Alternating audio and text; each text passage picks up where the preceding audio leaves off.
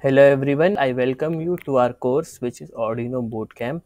This is the first video of our course, so without any delay, let's begin. So I welcome you to the exciting world of Arduino.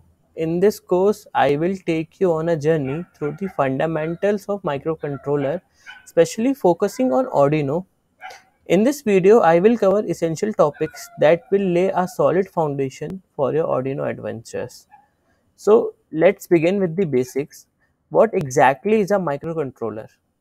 A microcontroller is a compact integrated circuit that combines a processor, memory, input output peripherals in it.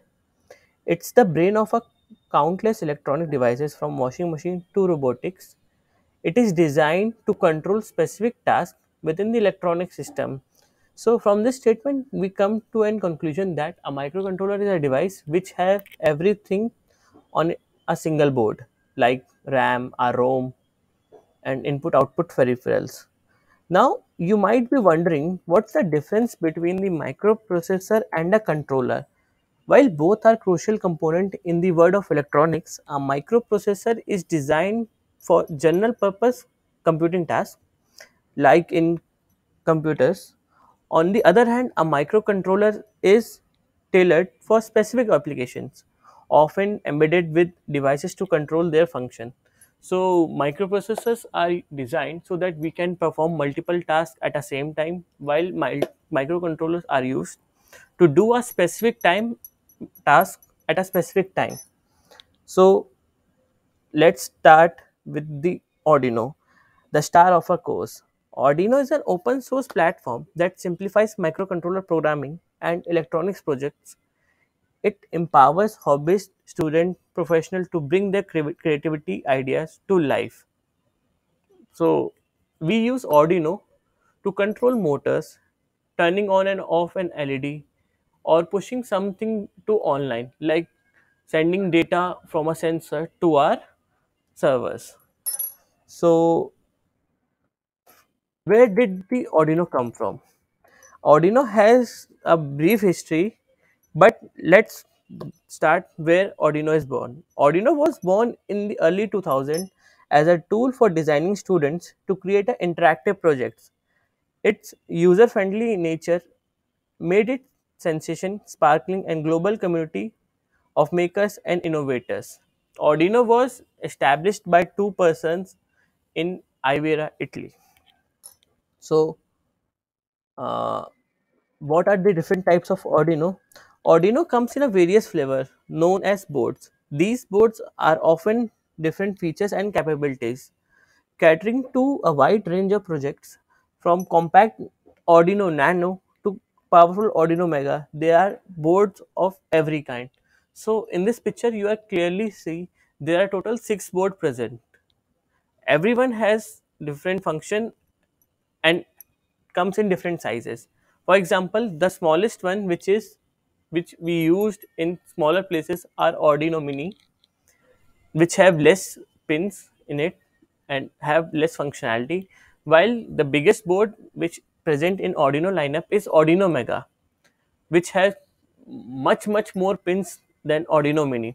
But for this course, we are generally using Arduino Uno, which can do everything. It was the fundamental board which we are going to do. So now let's start what our Arduino board look like and what it have in it, which we are going to learn. So from the basic thing, we see there is a USB plug. It is a USB type A plug, which is used to transfer data in the Arduino board as well as providing power. Okay. After that, there is an external power supply. Arduino work on DC power source, which is ranges from 5 volt to 12 volt. Okay. In the bottom, you see there are reset pins, 3.3 volt pins, 5 volt pins, and ground pins, and voltage in. From there, it is mentioned that it is a voltage input. Means from that pin we can power our Arduino.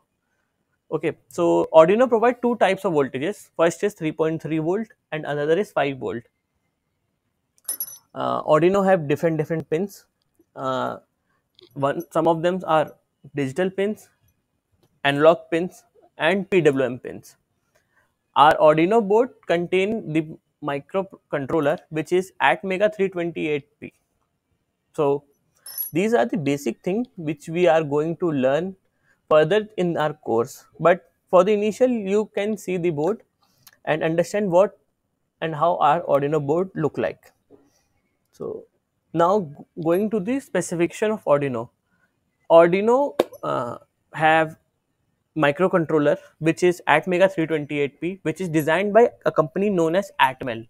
Okay, the operating voltage at which our Arduino work is 5 volt, but the input voltage which we provide is 7 to 12 volts.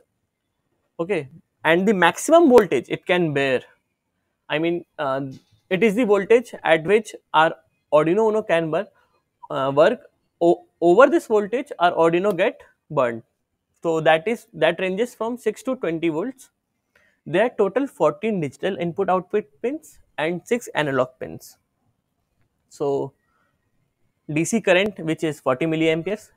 The main part, flash memory, you can see it is only 32 kilobytes, out of which 0.5 kilobytes is used by the bootloader. So the term bootloader here is, it is a memory, or it is a software preloaded in the Arduino, so that we can upload our code from our laptop to the Arduino board.